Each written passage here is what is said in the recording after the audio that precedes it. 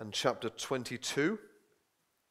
We will be reading verses 14 through to 38.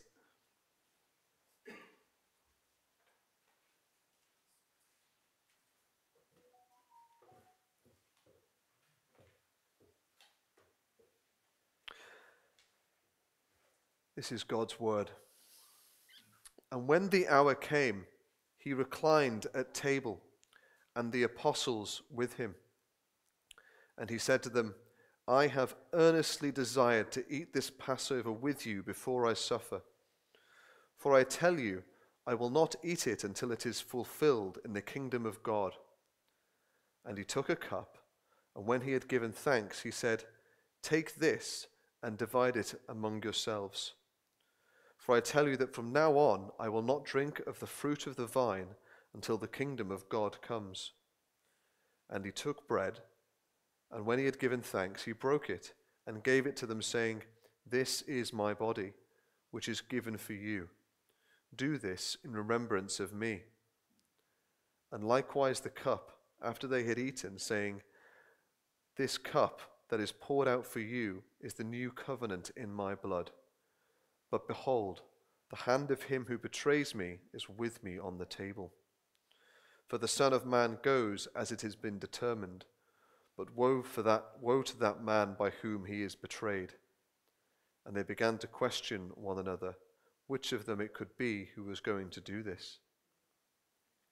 A dispute also arose among them as to which of them was to be regarded as the greatest.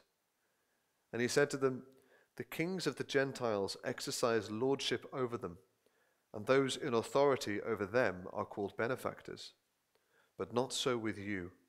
Rather, let the greatest among you become as the youngest, and the leader as one who serves. For who is the greater, one who reclines at table or one who serves? Is it not the one who reclines at table? But I am among you as the one who serves. You are those who have stayed with me in my trials, and I assign to you, as my Father assigned to me, a kingdom, that you may eat and drink at my table in my kingdom and sit on thrones, judging the 12 tribes of Israel. Simon, Simon, behold, Satan demanded to have you, that he might sift you like wheat, but I have prayed for you, that your faith may not fail. And when you have turned again, strengthen your brothers. Peter said to him, Lord, I am ready to go with you both to prison and to death. Jesus said, I tell you, Peter, the rooster will not crow this day until you deny 3 times that you know me. And he said to them, When I sent you out with no money bag or knapsack or sandals, did you lack anything? They said, Nothing. And he said to them, But now let the one who has a money bag take it, and likewise a knapsack, and let the one who has no sword sell his cloak and buy one. For I tell you that this scripture must be fulfilled in me. And he was numbered with the transgressors. For what is written about me has its fulfillment. And they said, Look, Lord, here are 2 swords. And he said to them, It is enough. Amen. Here we have now in this chapter of Luke, chapter 22, and we're moving now into the shadow of the cross, and we look at what is indeed the last day of our Lord's earthly ministry. And a few things we consider tonight. We consider the Passover and the institution of the Lord's Supper and the announcement of his betrayal. And also we'll look at the position of the apostles in the future kingdom, and also Peter's denial, which was foretold here in this passage. And finally, hopefully, we'll look too at the time when Jesus warns his disciples of the future. Well, firstly, then, the Passover and the institution of the Lord's Supper. I think it would be difficult to enter into the meaning of this section that we're looking at without some knowledge of the nature of the Jewish Passover feast, especially in the manner in which the various elements of the Passover meal followed each other. And so I'm really thankful for one commentator who gave us a brief outline to help us in this. And so here's a brief description, and the main elements were as follows. And the first one, number one, is a prayer of thanksgiving by the head of the house. In a general sense, this is what would happen, the drinking of the first cup of what was diluted wine. And secondly, the eating of the bitter herbs as a reminder of the bitter slavery in Egypt. And also, thirdly, the son's inquiry. In the general sense, the son of the family would say, "Why is this night distinguished from all other nights?" Followed by the father's appropriate reply, narrated or read. And then, fourthly, the singing of the first part of the Hallel, that's the Psalms 113 to 114, which would be sung. And then there'd be washing of the hands, and then the second cup would be offered. And then there was the carving and eating of the lamb, and together with the unleavened bread, the lamb was eaten in commemoration of what the ancestors had been commanded to do on the night when the Lord smote, remember, the firstborn of Egypt and delivered his people. And it's all there for us in Exodus chapters 12 and 13. And then the unleavened bread was in the commemoration of what was described as the bread of haste, eaten by the ancestors as they were prepared to leave Egypt. And also the continuation of the meal, each eating as much as he liked, as the men would be there, eating of the meal, and also down to the last of the lamb. And that was the third cup. We think it's the third cup, in fact, that we see the institution of the Lord's Supper. And then singing of the last part of the Hallel, which was Psalms 115 to 118. And then there was a fourth cup. So Luke's account, although not strictly chronological, it is certainly orderly for us. So when we consider these opening verses here, and when the hour was come, and sat down, and the 12 apostles with him, and reclining at the tables were these 12 disciples, and the soul of Jesus was moved with deep emotion, to which he said, with words described in Luke alone, in verse 15, "For with desire I have desired to eat the Passover with you before I suffer." And Luke 12:50 reminds us there where he said, "I am straitened," or "I am constrained, I'm pressed." There was, or if you like, there was a longing indeed to be with the disciples. Indeed, he said, "I've desired to eat this Passover with you," our Lord said. It reminds us of John 13 and verse 1, where it says there, "Now before the feast of the Passover, when Jesus knew that his hour was come, that he should depart out of this world unto the Father, having loved his own which were in the world, he loved them to the end." There was this wonderful relationship that the Lord Jesus had with his disciples. And Jesus knew what his death within a matter of hours now would do for them, and of course for millions of others. He loved the disciples with a love which really cannot be described in words. And he says this in this passage here, "Before I suffer." Before I suffer, in verse 15. The Lord realized that this suffering will not be the end. It would be the means of achieving glory for his disciples, for himself, and it is this reason that he immediately adds, "I will not any more eat thereof until it be fulfilled in the kingdom of God." So in effect, Jesus was saying, "I will never eat it again until its symbolic meaning has been fully realized in the new heaven and the new earth." It then tells us that there will be a deliverance for his people, not from Egypt, but from all sin and all evil, and it will be fully accomplished. And it is there they at last will be fully redeemed. It is there that the fellowship between himself and all the redeemed will be perfected. And in verses 17 and 18 here, and we're told, and he took the cup and gave thanks. How important are we should give thanks when we remember the Lord's Supper, when we remember the Lord Jesus Christ, when we remember the price that was paid. It is appropriate and right that we give thanks.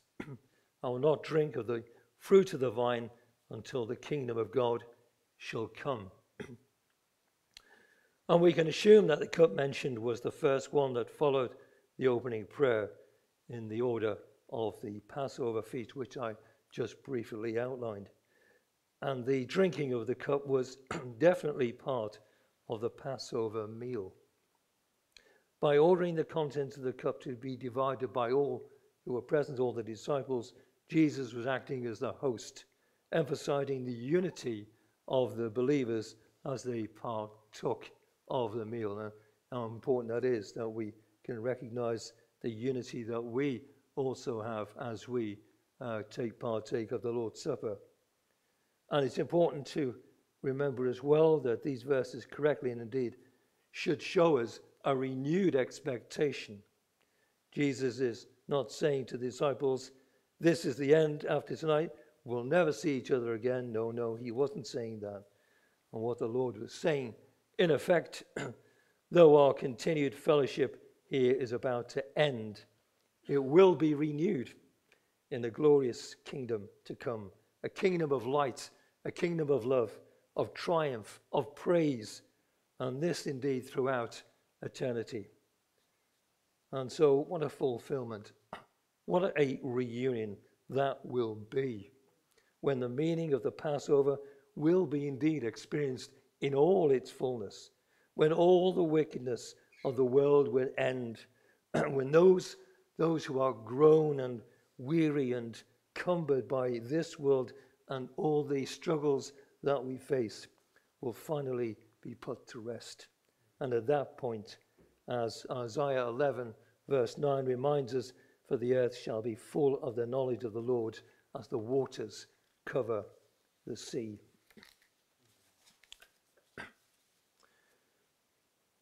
It was while towards the close of the Passover meal, the men were all eating freely, that Jesus instituted the new sacrament to replace the old. And I think it was just the third cup of this sequence here. And this explains why both here in Luke's account in verse 20 and also Paul in the 1 Corinthians 11:25 speaks of the cup of the supper.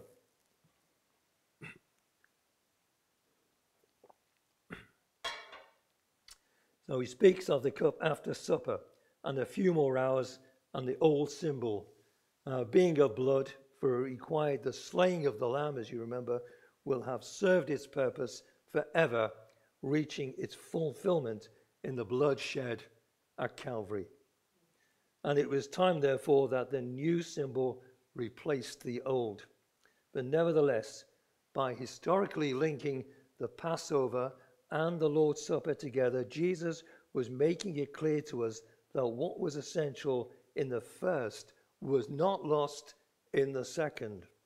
Both point to Jesus Christ, remember, the only and all sufficient sacrifice for the sins of his people.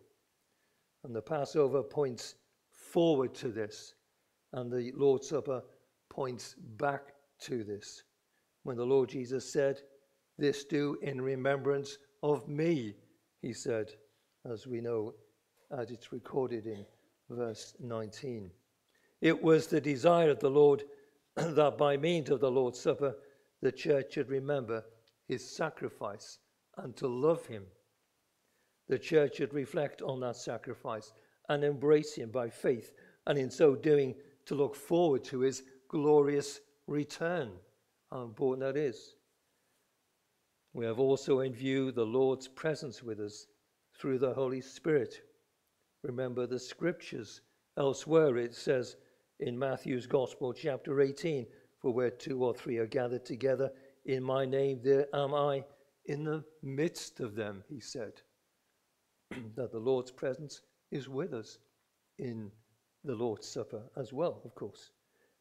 Believers in Christ take and eat. They acknowledge Christ by means of living faith and are strengthened in the faith as well. So it's important for us to remember Christ has given us this plain command, hasn't he? This do in remembrance of me.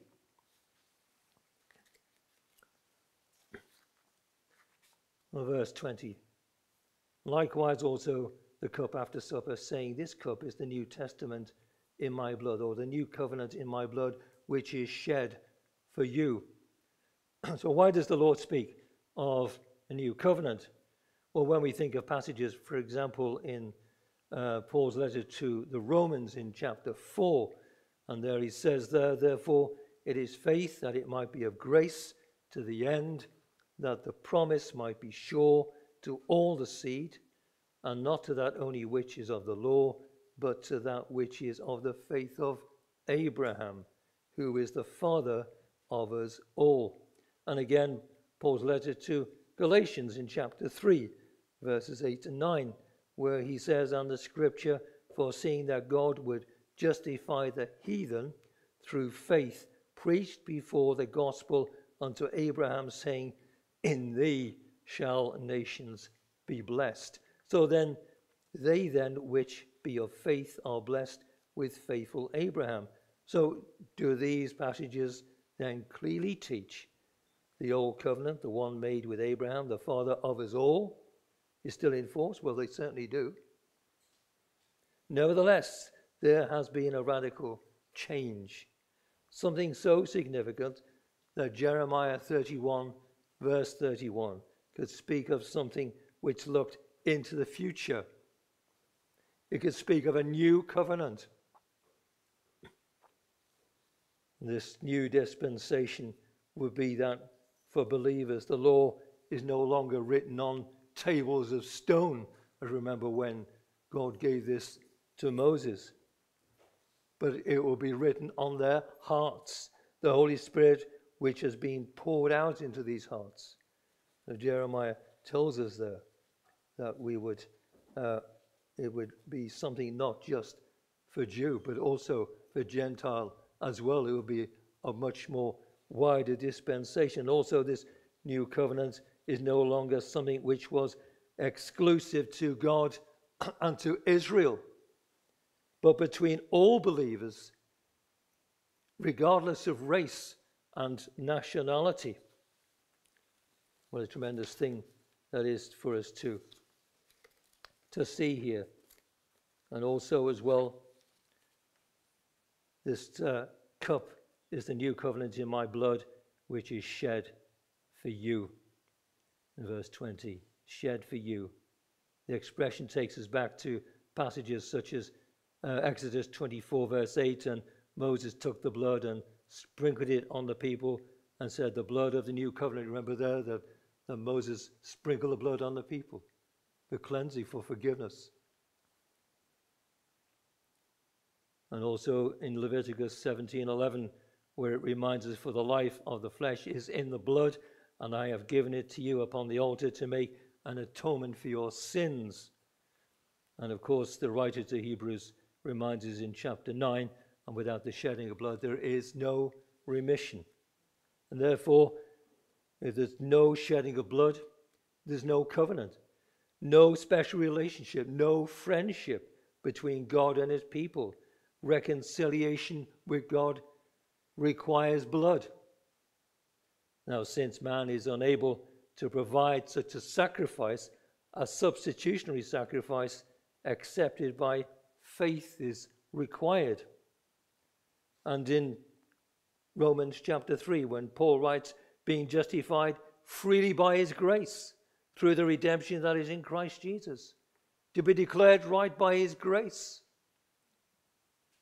to think that he would redeem us, buy us back, the blood that was spilled when God had set forth to be a propitiation through faith in his blood. To think that God's wrath was poured out on his Son and not on us.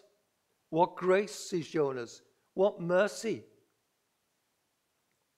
And when we think what as well, I just want to quote from J.I. Packer as he says, what quenched God's wrath and redeemed us from death was not Jesus' life or teaching, not his moral perfection, nor his fidelity to the Father as such, but the shedding of his blood in death, unquote. It was his blood spilled at Calvary for you and I. And Jesus said, as we know, I am the way, the truth, and the life. No man cometh unto the Father, but by me, he said. Jesus said, I am the door. By me, if any man enter in, he shall be saved and shall go out and find pasture. That is just through him, through his blood. If we want communion with God, it's through Christ and through him alone. And the writer to Hebrews again reminds us, having therefore, brethren, boldness to enter into the holiest by the blood of Jesus, by a new and living way, which he hath consecrated for us through the veil, that is to say, his flesh, that he's made this possible for us, that now we can have this communion with him, that through his pierced side, his blood, his body nailed there, that blood spilled for us. And as somebody wrote, a door of hope is open wide in Jesus' pierced hands and side. You know how important that is for us when we think of what he did for us at Calvary to bear away our sin, to think that his blood was poured out for many, to think that he paid that penalty in full for sinners such as you and I, to set us free from sin, its slavery, its dominion. Well, now we move on because in verse 21 of our text, Jesus announces his betrayal. But behold, the hand of him that betrayeth me is with me on the table, he wrote. The one who was about to betray the Lord was in their midst. Now, Luke does not give us the chronological order of events here, but he gives us the facts necessary for his commentary for us. In John's Gospel in chapter 13, verses 18 to 30, John's account gives us a much more complete narrative. And just to, with this in mind, just to look at that very briefly, because here that we see in those verses in John 13, Jesus and Judas come to a head. We see at this point the evil of Judas contrasted with the absolute purity of the Lord Jesus Christ. The treachery of Judas was pushed to its climax now, and Jesus unmasks Judas as the betrayer. In John's account, Jesus said in John 13, verse 18, I speak not of you all, I know whom I have chosen, but that the scripture may be fulfilled, he that eateth bread with me hath lifted up his heel against me. Well, the Lord here was quoting from Psalm 41, verse 9, stressing the fact of God's sovereignty even over the evil that men do. The psalm the phrase in that psalm lifted the heel. It portrays brutal violence, the raising of the heel to crush one's adversary. That is what Judas tried to do to Jesus. Prophecy there. And within a few hours, Jesus would be betrayed and sold into the hands of men who would put him to death. The disciples were never to think that something had gone terribly wrong with this eternal plan and purpose of God. And all appearances aside, evil had not overthrown righteousness. Rather, that the cross was ordained by God for a good and holy purpose.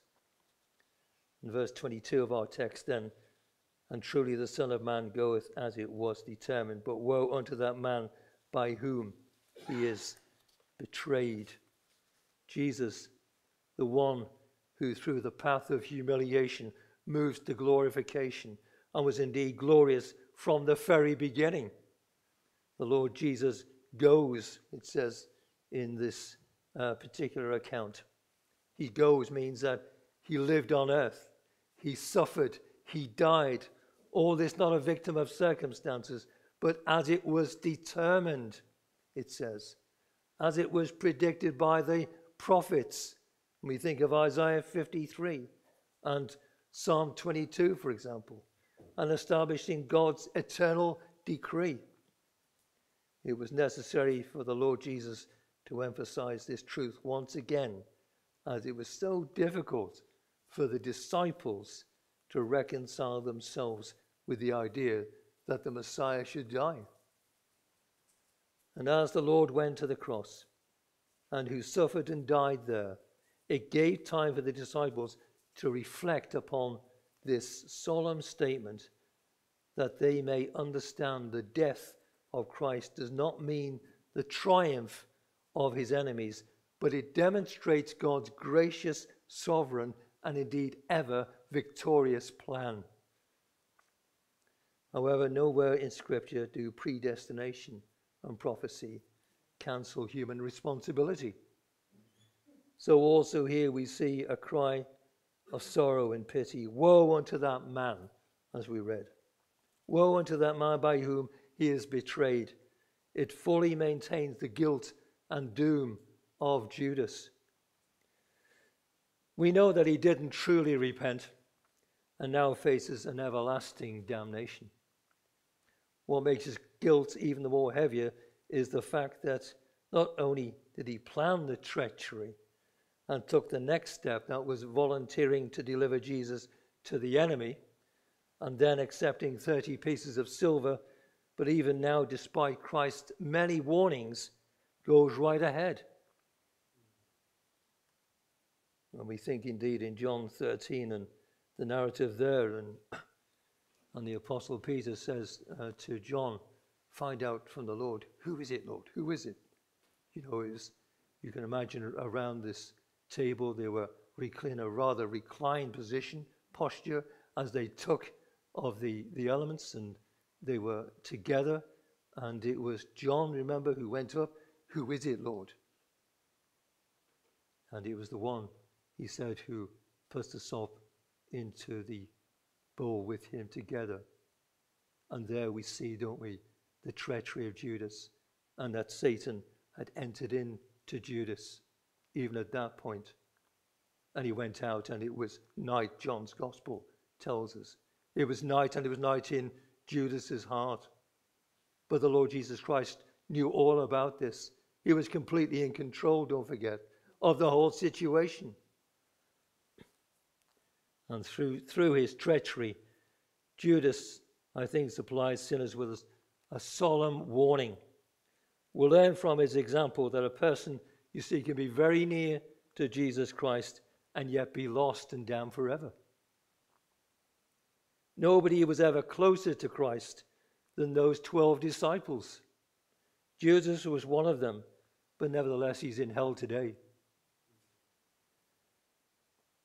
Well, he might have given perhaps intellectual assent to the truth. He never embraced Christ with any heartfelt faith. He was false. He feigned to have understood the truth, but he was a clever hypocrite, for nobody suspected him. Yet everyone fooled except the Lord Jesus Christ himself, who knew his very heart. So wherever God's work is done, friends, there are impostors like Judas. There will always be hypocrites among the brethren. Satan's favorite trick, and those he uses, is to be transformed as the ministers of righteousness. Reminds us in 2 Corinthians 11.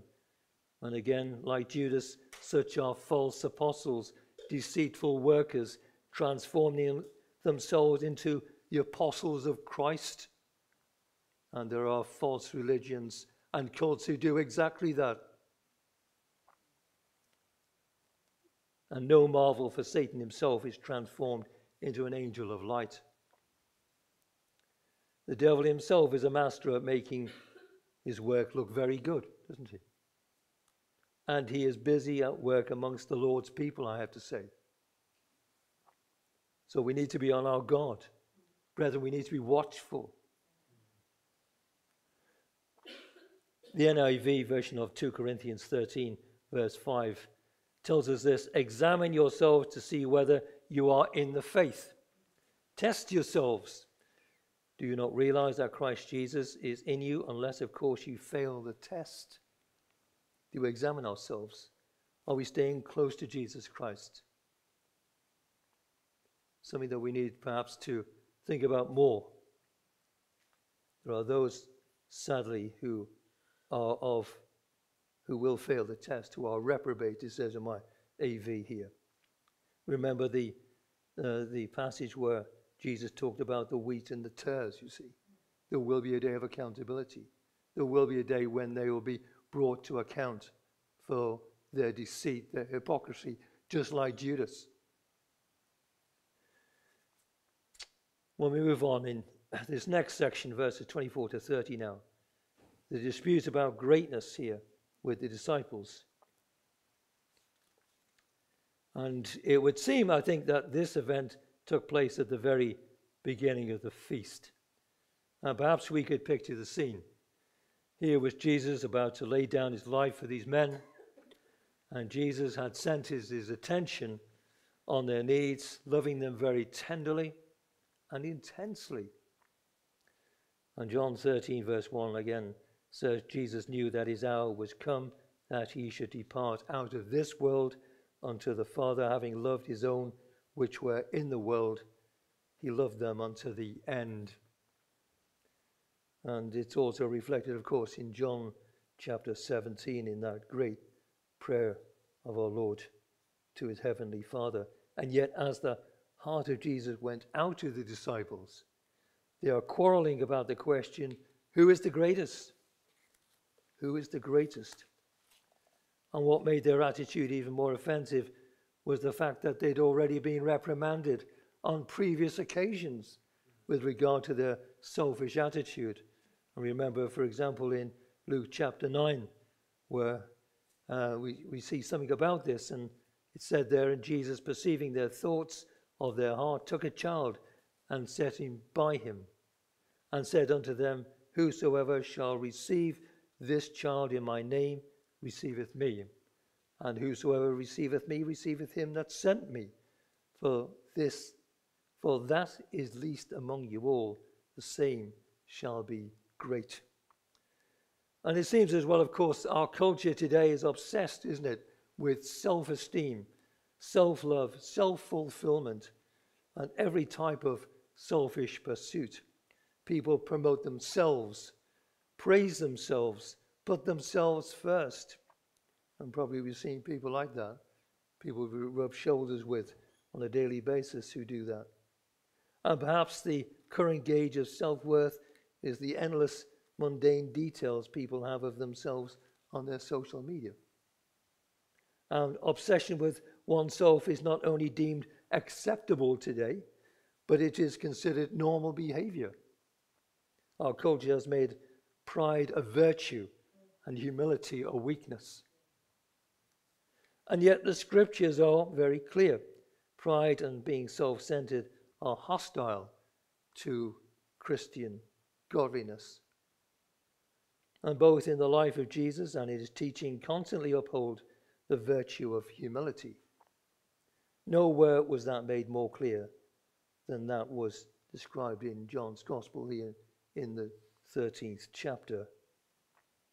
And in verse 25 then of our text, Jesus had again shown that these men that their egotism was really a worldly pagan trait.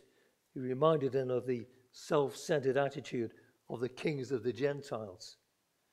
And these men were exercising their authority, don't forget, ruthlessly, nevertheless took delight to call themselves benefactors, it tells us. And indeed, on the coin of the realm at that time, the denarius Augustus was called God. And on a copper coin, Tiberius was described as one who served to be adored. Nothing new, is it? Sadly. In verses 26 and 27, what did our Lord say? But ye shall not be so, but I am among you he that serveth. Jesus wants his disciples to be of an opposite mind and their attitude to reflect that. And Jesus told his disciples, the greatest among them is the one who regards himself as such, or should become like the youngest. That is the one who was of the least honor. The youngest mentioned here is in line with normal conditions of Old Testament, as these men knew, and as old age being honorable and to be held in respect. But I'm sure that at some point they remember the story, the events of Rehoboam in 1 Kings 12, when Rehoboam sought the advice of the younger men and not the elders, and therefore the consequences were grave. And I'm sure the disciples must have remembered that. And remember also, Jesus said, but I am among you he that serveth. He was not literally serving them. Was he not serving them in a way which should never be forgotten? We should remember this. The Lord washed the disciples' feet. Here he was. He washed the disciples' feet. Jesus' humility really is the real lesson. It is practical humility that governs every area of our life and experience of life. That kind of humility is always loving service, doing the menial, humiliating tasks for the glory of God. You see, that demolishes, I think, some of the most popular ideas about what true spiritual leadership looks like. Genuine closeness to God is seen in the act of serving somebody else. There was never any sacrificial service to others that Jesus was unwilling to perform.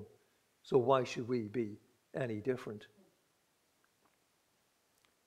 And indeed in John 13 again, where it says, and Jesus said, verily I say unto you, the servant is not greater than his Lord, neither is he that is sent greater than he that sent him. If you know these things, happy are ye if you do them. If we truly want to be blessed and fulfilled, we really do need to develop a servant's heart. If we are his, then we're his slaves. We're bought, don't forget, with his own blood. And a slave is not greater than his master.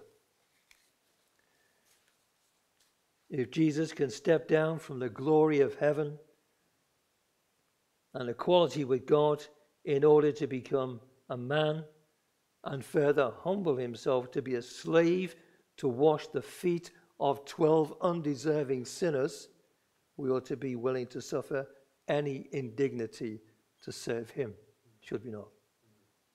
That is true love. That's true humility. Well, verse 28. What does our Lord say here? He says, ye are they which have continued with me in my temptations. You know, the Lord is so gracious to these men, isn't he, at this point? The Lord Jesus ignores many of the failings of these disciples, and indeed here at the Last Supper praises them for their faithfulness. They have shown the Lord through his many trials. Remember that in John 6, many had turned away from the Lord. They turned back. They ignored the gospel. They turned away. Yet these disciples, except Judas, have been loyal to Jesus. And I think this faithfulness has been beautifully expressed by Peter in John 6, again where he says, then Simon Peter answered him, Lord, to whom shall we go? Thou hast the words of eternal life, and we believe and are sure that thou art the Christ, the Son of the living God. And there was Peter who could say that. Can you say that tonight too? I trust you will.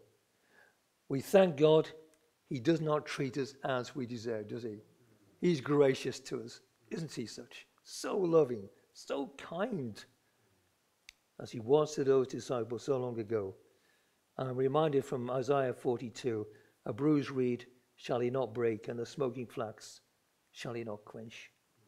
And like as a father pitieth his children, so the Lord pitieth them that fear him. For he knoweth our frame. He remembers that we are dust. How gracious our God is. How wonderful he is. How mighty, and yet he cares for us. Maybe stay close to God and continue to say, Lord, you know that I love you. Did you say that this morning in your prayers? Lord, I love you. Do we have that true humility, that grace, that loving relationship with our God through Jesus Christ? Well, here we move on. And verses 29 and 13, here we say, it says here in our text, and I appoint you a kingdom as my Father hath appointed me unto me, that ye may eat and drink at my table in my kingdom, and sit on thrones judging the 12 tribes of Israel. Well, these were the Lord's parting legacy to his disciples. He knew that in a few hours his ministry among them would be ended. He brings these things to a conclusion by a wonderful declaration of good things laid up for them. And perhaps we may not see the full meaning of all this in our passage and every part of the promise. Enough to know Jesus promised these 11 faithful disciples glory, honor, rewards far exceeding anything they had done for him. He assures them that they will enjoy a recompense worthy of a king. May that be a source of encouragement towards us as well, and that the wages that Christ will one day give to his believing people will be far out of proportion to anything that we have done for him. That their least desires to serve the Saviour will be recorded. Their weakest efforts to glorify him will be found in his book of remembrance. Not a cup of cold water will miss its reward. How gracious our God is. That indeed that he will certainly be such a wonderful, magnificent God to give us this and to provide for us far out of proportion of anything that we've ever done for him. We should take much encouragement from that. Whichever way we look at things, whichever service we may be in, whichever way we might think, that we need to remember that our God sees and knows all this. And so we move on here. So Peter's denial now foretold, and Jesus warned his disciples. Well, what does our Lord say here in verse 31? And the Lord said, Simon, Simon, behold, Satan hath desired to have you, that he may sift you as wheat. The repetition of his name here suggests an urgent, somber tone of warning. Christ himself had given him the name Peter, but here he reverted to his own name, perhaps to emphasize Peter's fleshly overconfidence. Satan hath desired to have you. Though addressed specifically to Peter, this warning embraced the other disciples, because the pronoun you here, by the way, is in the plural. So it was addressed to the whole group of these disciples. And I think also one thing to remember, that we seldom realize that beyond the struggle that goes on with our own heart and the conflict between opposing forces on earth, there is probably an even more intense encounter in the spiritual world. And the ardent desire of Satan, yes, his insistent demand, had been countered by the prayer of the Lord Jesus for Simon's conversion, that he may sift you as wheat. The word translated sift from the Greek means to shake in a sieve by inward agitation, to try one's faith to the verge of being overthrown. So what Jesus was saying was the disciples will be subject to severe trials, and they will be. The trial will happen on the very night, and probably later too. Remember, this was quite an intense narrative now. These are the last few hours of our Lord's life.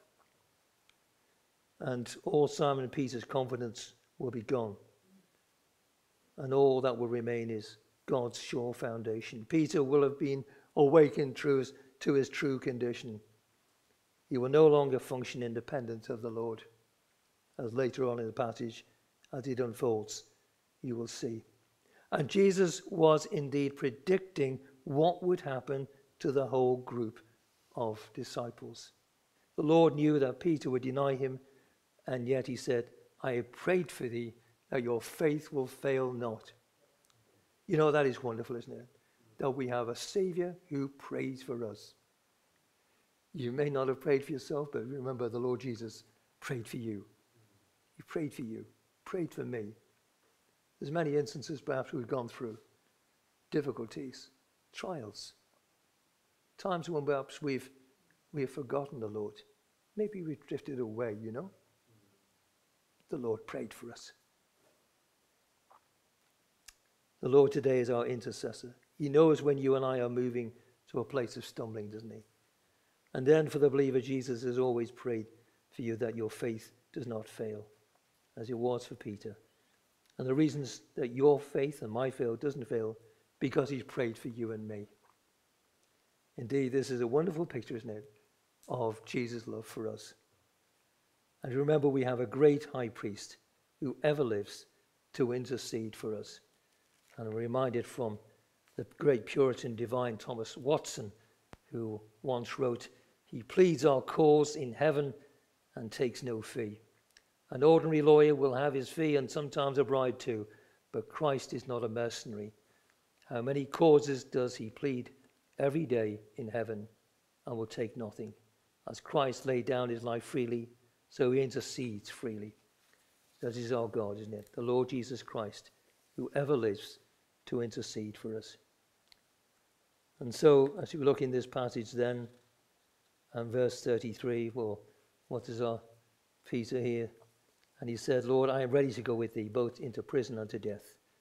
Well, I'm sure Peter must have meant every word that he said. And yet he really didn't know himself, did he? Many of us don't really know how weak we are when we think about it. Jeremiah 17:9 reminds us the heart is deceitful above all things and desperately wicked. Who can know it? We have to be on our guard here, brethren. He knows us completely. He knows our every weakness. I'm reminded from another hymn, stand in his strength alone, the arm of flesh will fail you. You dare not trust your own. We stand in his strength. And perhaps maybe we need to pray like the psalmist in Psalm 139. Search me, O God, and know my heart. Try me and know my thoughts, and see if there be any wicked way in me, and lead me in the way everlasting. How much more perhaps we need to think about that. Well, Peter, in verse 34, and he said, I tell you, Peter, the cock shall not this day crow before that thou shalt thrice deny that thou knowest me. Simon Peter simply did not believe that he could deny his Lord, but he did, even before the night was over. Well, to finish these few verses in verses 35 to 38, the disciples were provided when the Lord sent them out previously, remember, 2 by 2, and to minister to the house of Israel, to share the kingdom of God. They lacked nothing, but now Jesus was going to send them out on a new mission and with a new message. This time to take the message not just to Israel, but to the whole world. But now when Christ had sent them out before, he had sovereignly arranged for their needs to be met. And now from this point on, they are to use the normal means to provide for their support and their protection. So the money bag, the knapsack, sword were all figurative expressions for such means. The sword represents protection, not aggression. However, the disciples really took this literally. And we too, as well, have to be prepared to serve the Lord in the situations he has put us.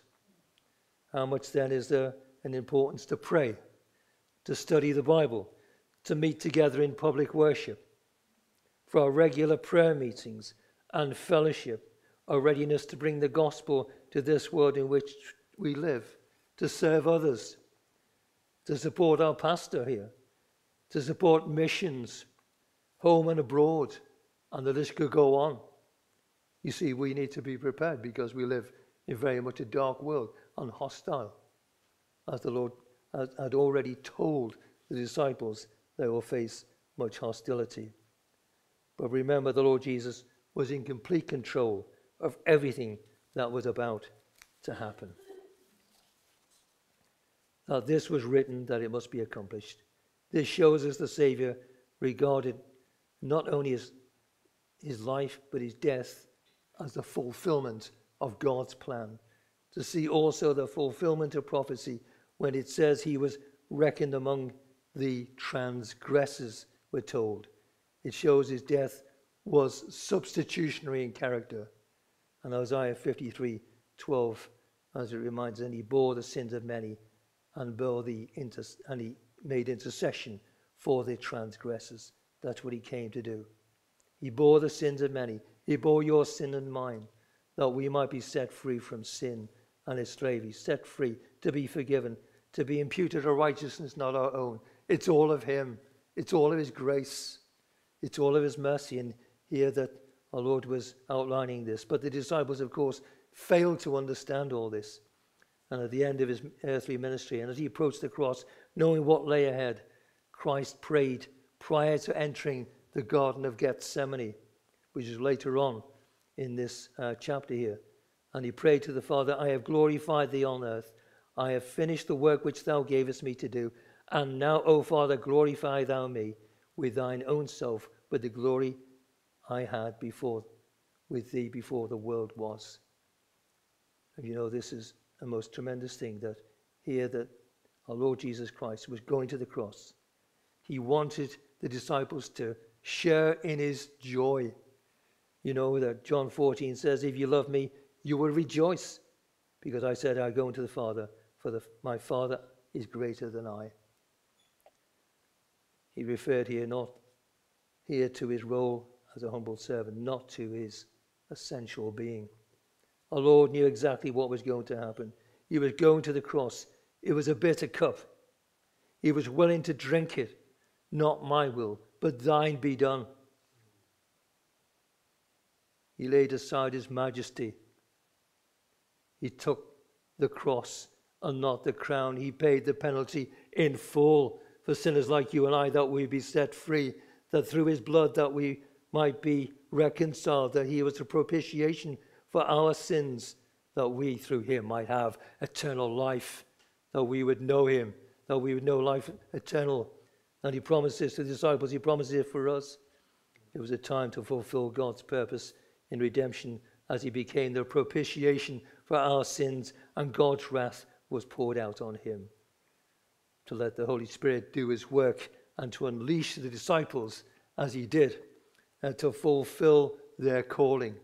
And he told the disciples he was going to die, and he did. He told the disciples he'll rise again, and he did. He told his disciples he'll be ascended into heaven, and he did. He told the disciples he'd fill them with the Holy Spirit, and he did. He did everything that he said.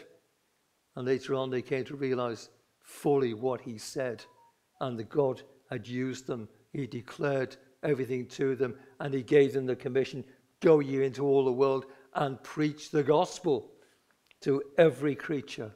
Well, that mandate, that commission, he gave to them, he gives to us. He gives to us. It's still in force. So may we serve him with real joy and expectation to know our Lord is with us, and he'll enable us, and let us thank him again that he's our servant king. He is the one who gave himself for us, that we through him might have eternal life. Amen. Well, let's sing our final hymn tonight, and